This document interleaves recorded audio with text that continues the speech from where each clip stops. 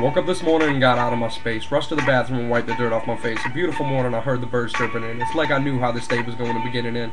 Took a brush to my teeth and a shower to complete shave. Before I got out, girl, I was looking off the neat. Flipped the switch and the fan started to flick. Just remembered I had tickets tonight to see the Knicks. Made me smile, I was going to my first game. Let's just hope and pray today's my lucky day. Grabbed a Granny Smith to go with some tricks. Poured some milk and watched my creation mix. Took a bite and felt a sensational delight. It's that feeling knowing that everything's alright. Got back up and dressed in the other room. Kissed my baby girl on the head and grabbed my zune. Heard a common track so I know it was meant to be forever. It's moments like these that I'll always remember. And the path you choose, the path you take is the one you choose to write. So make sure you're not stuck at the crossroads tonight. Should have gone right instead of turn left. Today's my lucky day and my last breath.